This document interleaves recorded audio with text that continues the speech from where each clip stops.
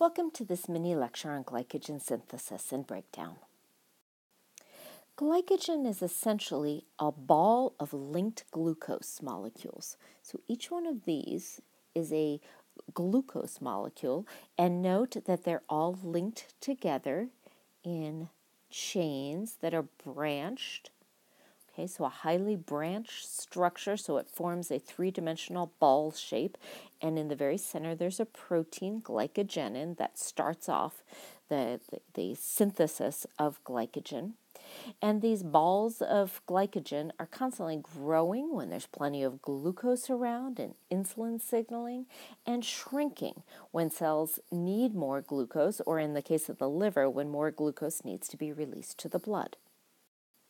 What do you think might be the evolutionary advantage for animals to store their glucose as highly branched glycogen instead of the linear polymer of starch, which is how plants store their glucose?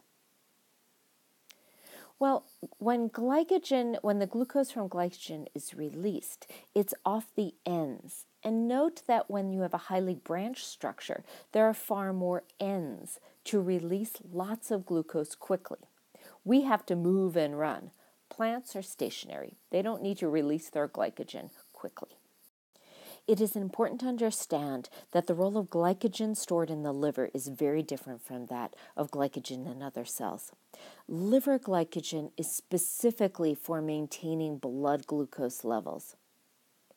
So when the glycogen gets broken down in the liver, it's to release out into the blood. Glycogen in all other cells in our body is for use in that cell where it is stored for glycolysis and to make ATP. Since the role of liver glycogen is to maintain blood glucose levels during fasting, it should come as no surprise that the liver concentration of glycogen decreases as we fast.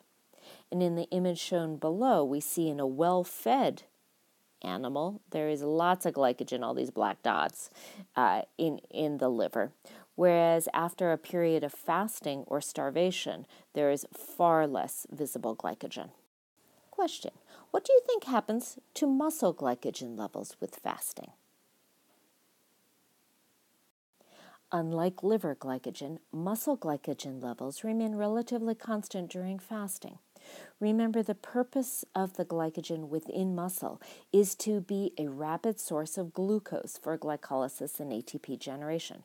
Imagine that you're fasting and that what you want to do is get food. Well, you'd want your muscles to be able to work so that you can go out and get food. And muscles do not have the glucagon receptor on their surface, so they don't respond to glucagon. They don't respond to low blood glucose levels. However, muscle glycogen stores do expand in response to a carbohydrate meal and insulin signaling. Now let's talk about how glycogen is synthesized, how these balls of glycogen expand in response to insulin and plenty of glucose, and how they're broken down, or how the balls contract and release glucose. Here are two different depictions of glycogen synthesis. On the left is how it's shown on our metabolic map, and the right is a cartoon. Let's go through the cartoon. The first thing to note is that activated glucose is used, and that's UDP-bound glucose. Glycogen synthase is the main enzyme, and the UDP comes off and the glucose is attached at the end. After several rounds of glycogen synthase activity, so we've added lots of glucose, it's now time to make a new branch. So branching enzyme, or a 4,6 transferase, transfers this chunk of the chain to forming a new branch point, connecting carbons 4 and 6 of glucose. Glycogen synthase can now add more glucose at all of the ends of the glycogen, further expanding the size of our ball of glycogen. Glycogen breakdown, or glycogenolysis, is depicted here. So phosphorylase, or glycogen phosphorylase, is the main enzyme involved, and it activates phosphate molecules to cleave off the glucose at the ends of glycogen. releasing phosphorylated glucose. Okay, so the glucose that's released is already phosphorylated. When the branch points start getting shorter, we need debranching enzyme, which moves a branch to the end of a linear polymer, hydrolyzes off just the little branch point glucose, and then phosphorylase can continue degrading the straight chain of glycogen.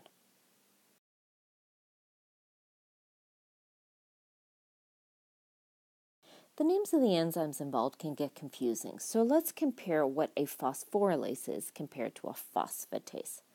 Phosphorylase, or glycogen phosphorylase, activates a phosphate molecule to cleave off a glucose 1-phosphate, making the glycogen 1-glucose residue shorter.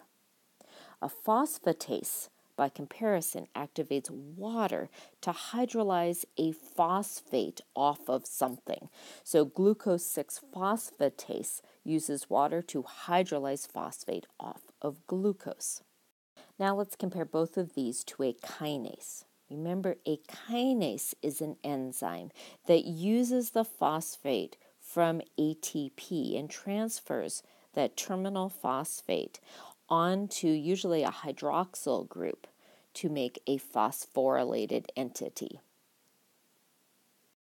So glycogen phosphorylase is the main enzyme involved in glycogen breakdown, and phosphorylated glucose is released. Now we look over at our metabolic map and you see that glucose 1-phosphate that's released from glycogen breakdown is isomerized to glucose 6-phosphate, which can then enter glycolysis.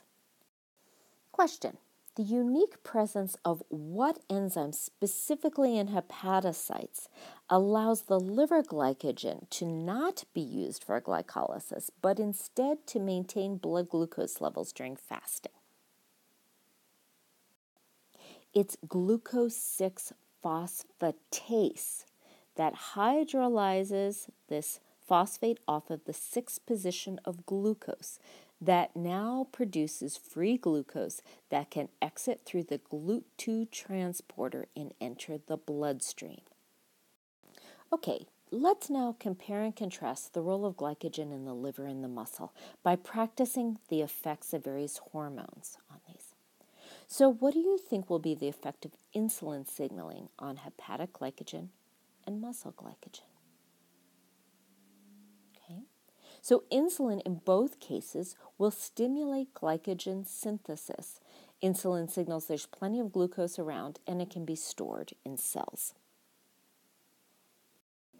What do you think glucagon signaling does to hepatic glycogen and muscle glycogen?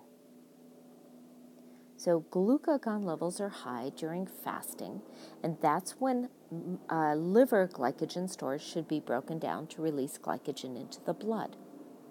Muscles do not express glucagon receptors, and so they are mute to the signal of glucagon. What effect do you think epinephrine or adrenaline signaling has on hepatic glycogen and muscle glycogen?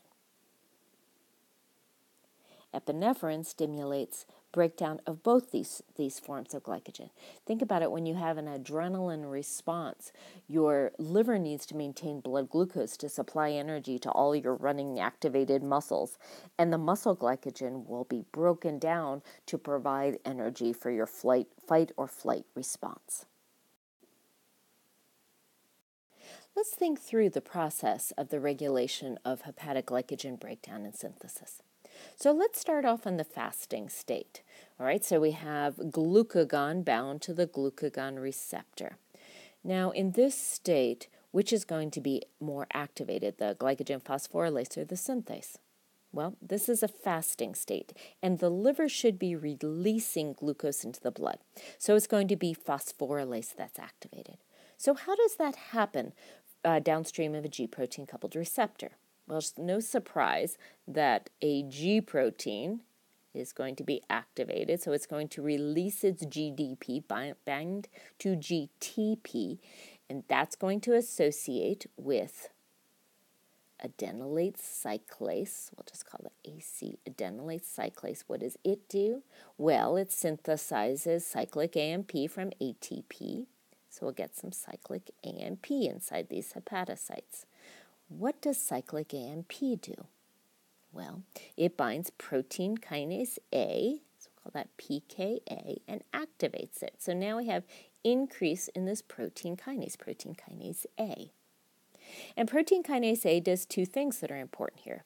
One is it phosphorylates and activates an enzyme called phosphorylase kinase. Okay, that's a funny one. Phosphorylase kinase, which is a protein kinase that phosphorylates and activates glycogen phosphorylase. So phosphorylates that enzyme, makes it active. And this whole process that we just drew out can happen in seconds of glucagon binding its receptor. Protein kinase A also phosphorylates glycogen synthase, but this time the phosphorylation of glycogen synthase and on a specific amino acid side chain inactivates the synthase. So when we're fasting, the liver glycogen should be broken down, the glucose released into the blood, and glycogen synthesis should be inhibited. All right, so now we wake up, we eat breakfast, and there's some carbohydrates in that, so insulin is released, and insulin binds to the insulin receptor. And what will that do? Well, downstream of the insulin receptor is a protein phosphatase called protein phosphatase 1, which we'll call PP1. So that gets activated through insulin signaling. And it does two important things here. It hydrolyzes the phosphate off of glycogen synthase, okay, which now activates glycogen synthase. And it hydrolyzes the phosphate off of glycogen phosphorylase, which inhibits the activity of the phosphorylase. Because when there's plenty of glucose and insulin around, it's time to build glycogen in the liver and stop releasing it into the bloodstream. This image summarizes where the blood glucose comes from to maintain blood glucose levels during fasting. So what's shown here is a time scale of up to 40 days of fasting. But we start off with at time 0, we've just eaten a meal, so there's some exogenous dietary carbohydrate that's used to maintain blood glucose, but that only lasts for a few hours. And then hepatic glycogen is broken down, that glucose is released into the blood, and for the next many hours, that's the main source of glucose for the blood. But you'll see that the liver glycogen doesn't last that long. And if we, for longer periods of fasting, for overnight fasting and longer, we need to actually synthesize glucose in the liver and the renal cortex by a process called gluconeogenesis that we'll discuss in the next video. Note that the glycogen breakdown happens first. It's a fast response, and we just talked about the fast signaling pathway involved in that process, versus gluconeogenesis, which is a much slower, more sustained response. Okay, let's summarize. Glycogen is how animals store glucose. It's a highly branched structure that contains thousands of glucose monomers. Glycogen synthase and branching enzyme make it, and glycogen phosphorylase and debranching enzyme break it down. And most of the glucose that's released is phosphorylated. Glycogen in the liver is used to maintain blood glucose levels for short-term fasting and stress, and is the glucose-6-phosphatase that's specifically expressed in hepatocytes that removes that phosphate and allows the glucose to be released from the liver. Glucagon signaling stimulates that breakdown of liver glycogenolysis. Glycogen in other cells is used within those cells for glycolysis and ATP production. And finally, insulin signaling stimulates glycogen synthesis in all cells.